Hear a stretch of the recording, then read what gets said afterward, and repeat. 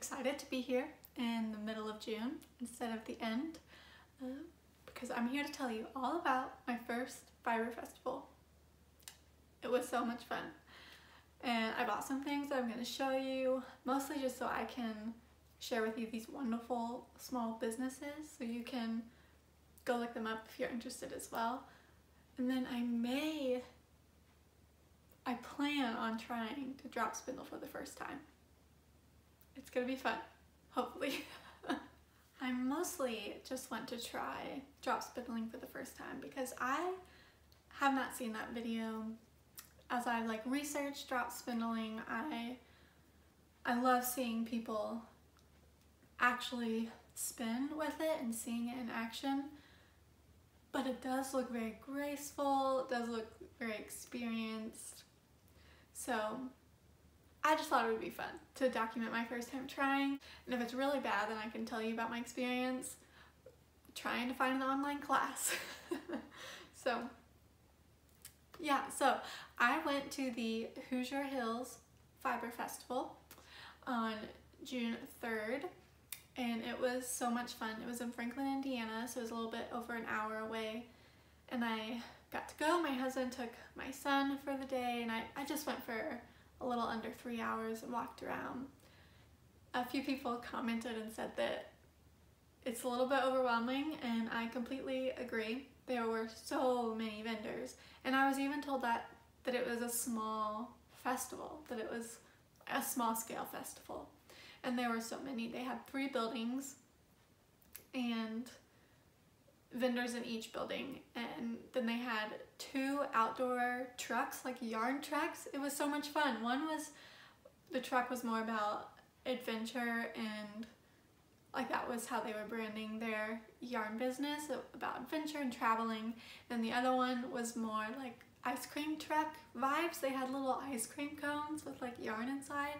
It was adorable. I took a video, so I'll overlay that so you can see how cute it was.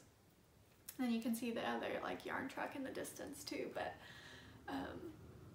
it was really fun. I went in with a game plan. I knew what I was gonna buy and about how much money that I could spend. So I just went through all buildings, and I was looking for a drop spindle or Turkish spindle, looking for some fiber. I had no idea what to expect for the price of fiber since I've never shopped for it before. So I was looking at all 3 buildings to compare. And then I was also wanting to just get one hank of sock yarn. So it was really fun. I browsed through all 3 buildings, taking pictures of what I liked in all 3, and then went back and finalized my decision and made some purchases. So it was really fun. I'm gonna show you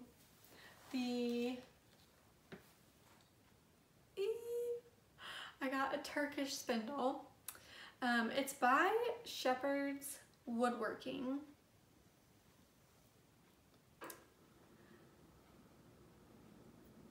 But it's natural shaft with a very red toned wood.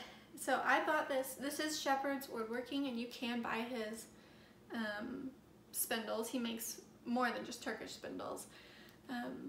So I'll link all these small businesses down below so you can find them. But he makes this one especially for Kathy at Dreamweaver's Fiber Arts. And this is where I bought this one from. She was the only one that I saw that had Turkish spindles at her store, or at her booth. And I saw a few drop spindles, but none that I really loved, I guess. And then Shepherd's Woodworking he also had a booth there, but his Turkish spindles were special order, so you could pick out what kind of, I don't even know what this is called, whatever these are. You could pick out this, you could make it a different color, you could like yellow, green, natural, and then you could pick out the size and the weight. but I just went with hers. She had a few different, she had more of like a natural wood color and then this red color. She doesn't know how many ounces it is, and she was so kind. Like, she was just so kind. She went ahead and like attached a leader for me, showed me how to do that, and then all this yarn on here, she's just spun for me, letting me see her process, how to weave it over these little arms, and how to do like a hatch look, oh, I forget what it's called.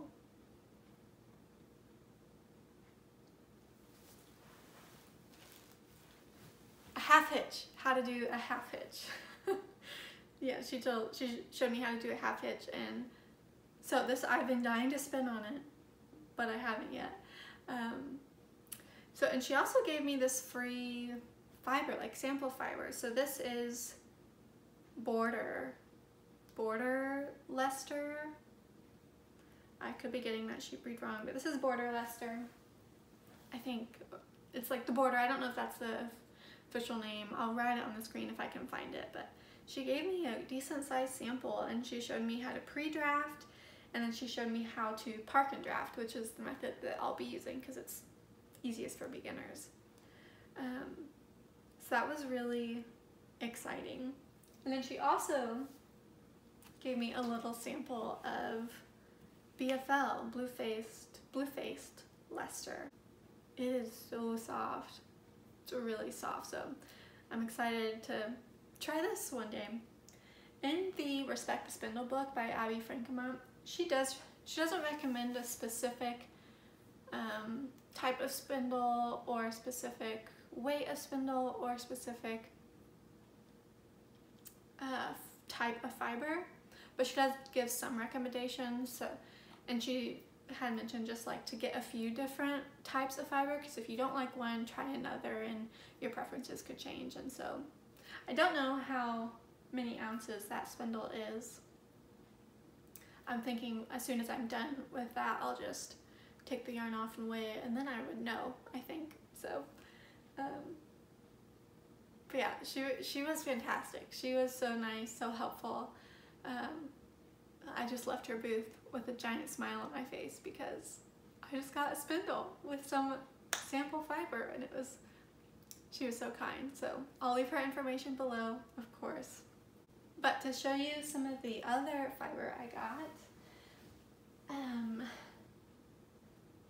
gonna put this up close.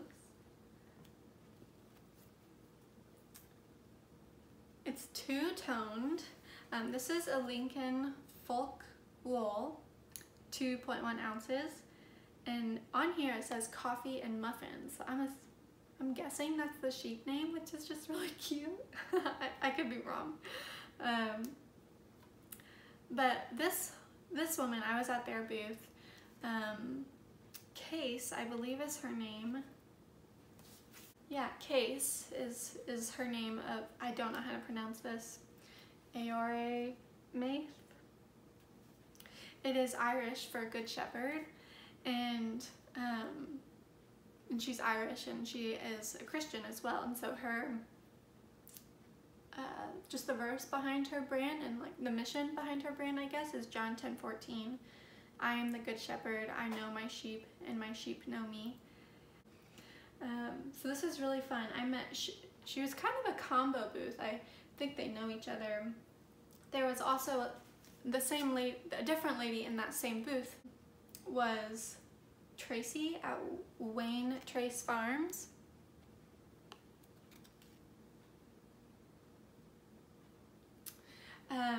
And they were like, we're using the same payment, like if you bought anything from Case at Aoire Maith, sorry, butchering that, but if you got anything from Case, it was like on the same payment as if you bought something from Tracy. So they were lovely. They were so nice.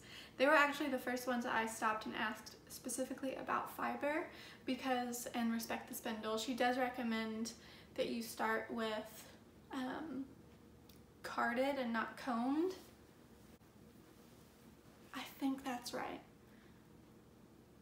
I think it's carded and not combed. If I have it backwards, I'll write it. And so I like took screenshots of, just to help me as I was picking out some things there. But I didn't see anywhere. There was no fiber that was labeled as carded or combed. I saw roving and I saw braids.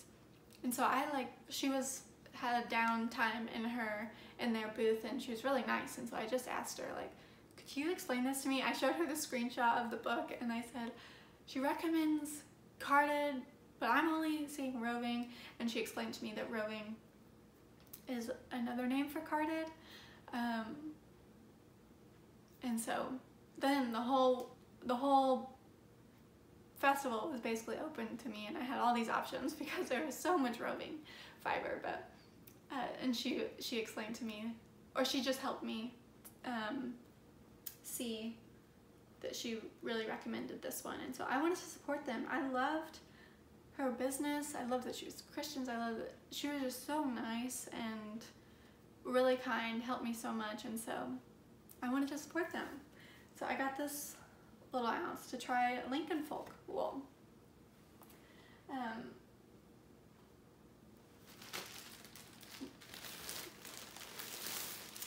The last place I bought fiber was Woolly Knob Fiber, I think is what the business was called. They didn't have business cards that I saw, and I can't find them on Instagram or just even a website. So I'm just going off like the receipt that I was like texted.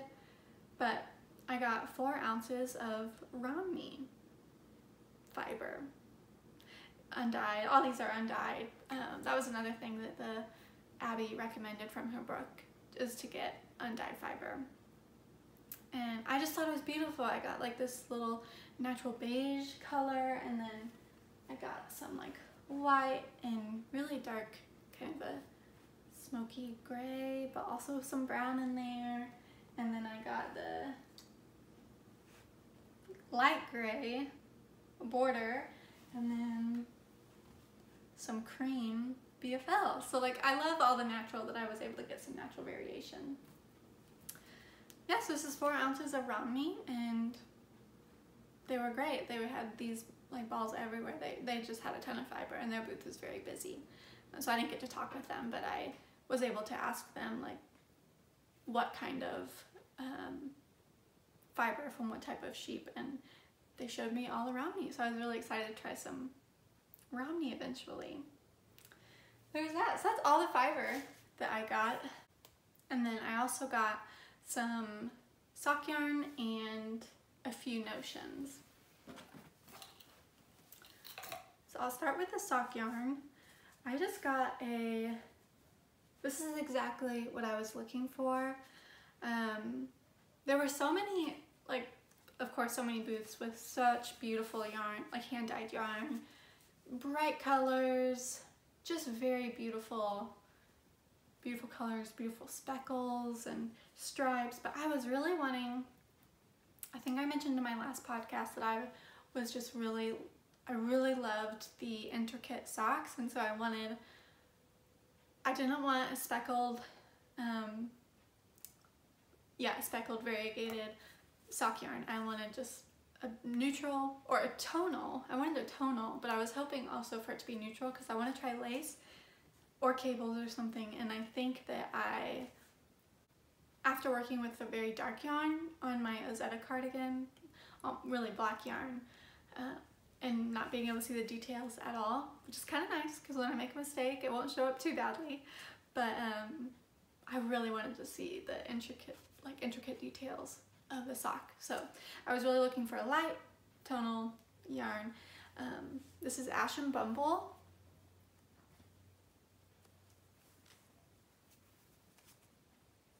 It's an 80-20 superwash merino wool and nylon. It's 2-ply, and the color is lace. What's so fun is she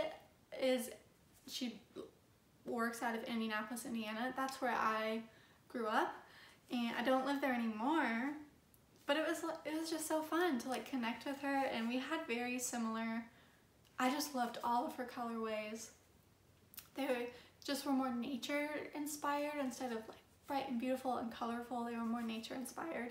She has a Anne of Green Gables colorway that's coming out in June or July, I can't remember, but she previewed it. None of that yarn was for sale, but she had a preview there and it was stunning. So I really loved her color. Yeah, so highly recommend. I mean, I haven't knit with it yet, but the colors were all beautiful. So I'm really excited to wind that up.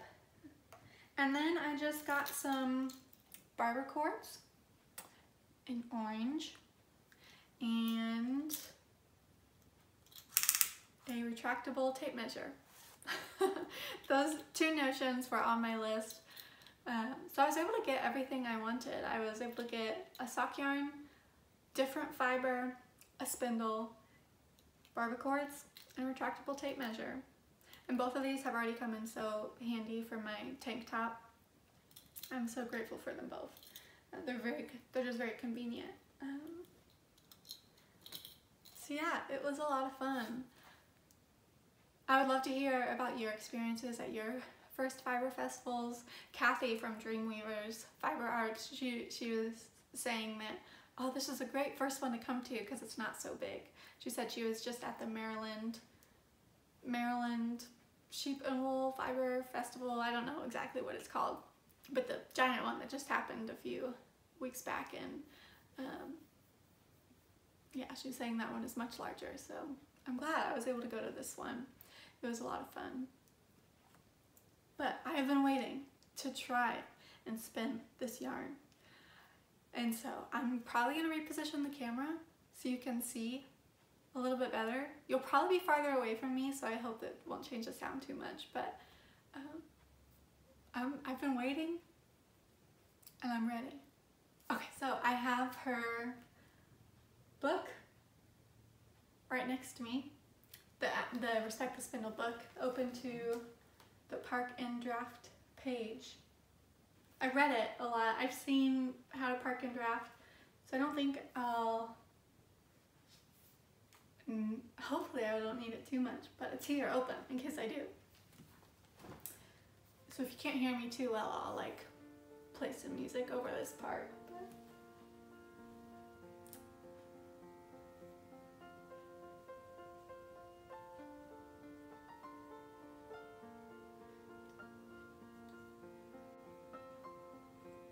The half hitch is already there.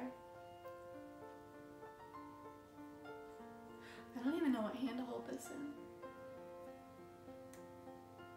Maybe this way.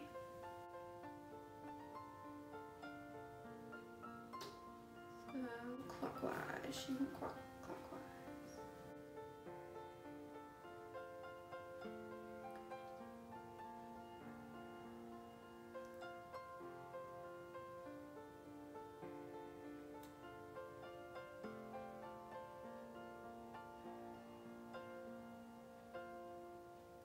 Much more twist.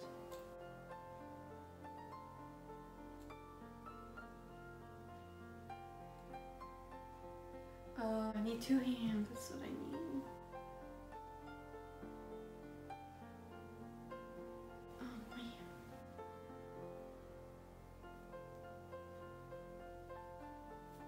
Oh shoot. Hey, it's working.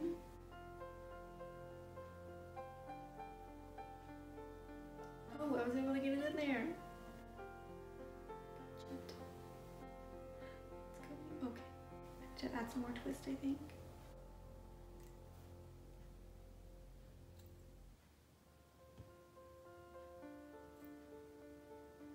There we go. Park it.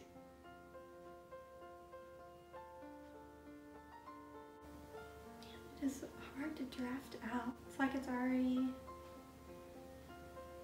kind of.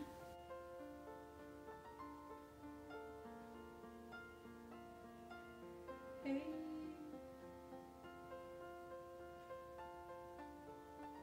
It's working.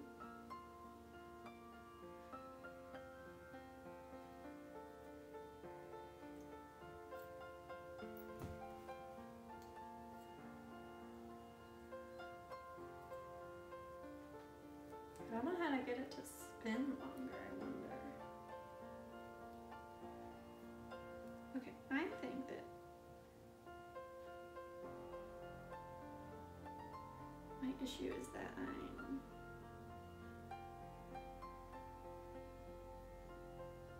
when I'm spinning it, I think I'm holding it too much in the fiber, in the drafting area. And so I think it's like starting to twist that drafting fiber when I'm not ready for it to be twisted. That's my limited knowledge guess. Let's try again.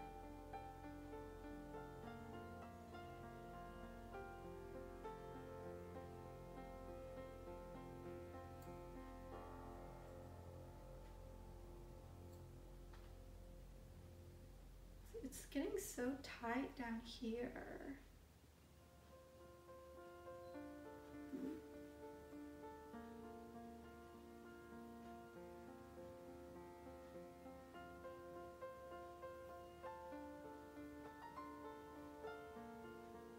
Hey, there's some drafting. Okay, it's not like going up there really in the yarn anymore.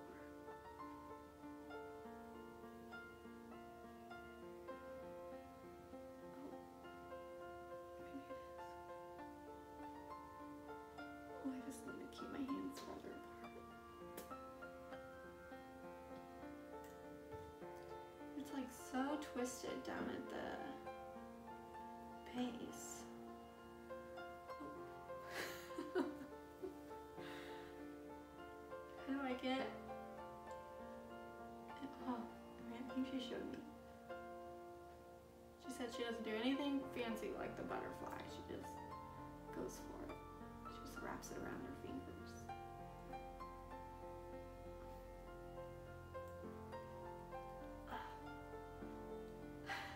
How do I get the half hitch off? Here we go. Oh, hers is much thinner. So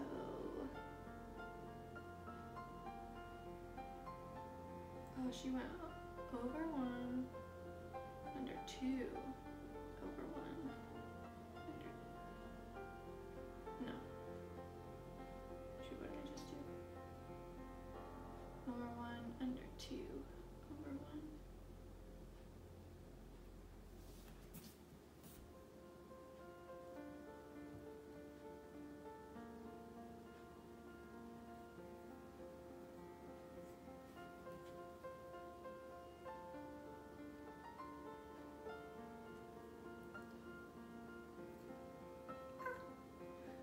Fibre almost got in my yarn.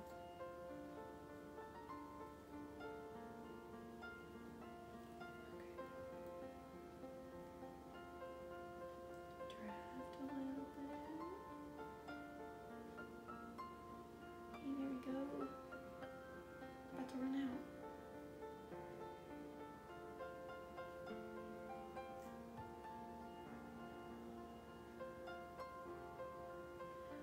I don't know how my yarn so close to the spindle is so much more tightly spun than my yarn far away. Don't know how to help that.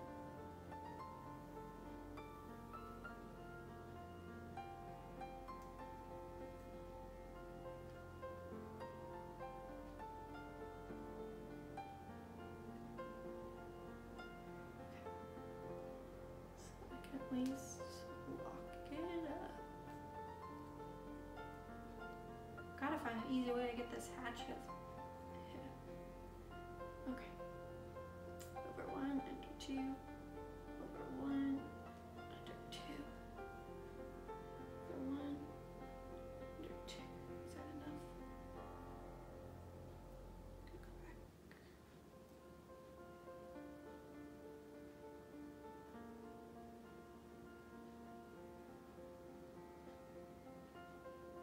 Okay.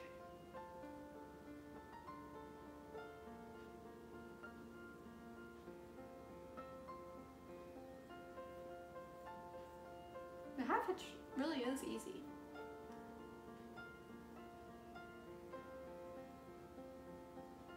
Well, here she goes. I can't spin anymore without needing more fiber. one thing I'm gonna look up. I'm gonna look up why my yarn is so tightly spun next to my shaft and loosely spun up high. Probably just need more twist, right?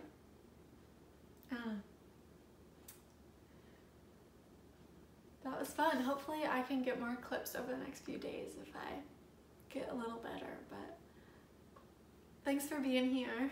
I'm just really grateful for all of you that have subscribed and commented. It's been like I feel like I've met new friends virtually, but you've all been so kind and I'm having a blast on here, so I'm really grateful. Thank you so much for so many of you subscribing, and yeah, see you in just a few weeks. Have a great rest of your June. Bye.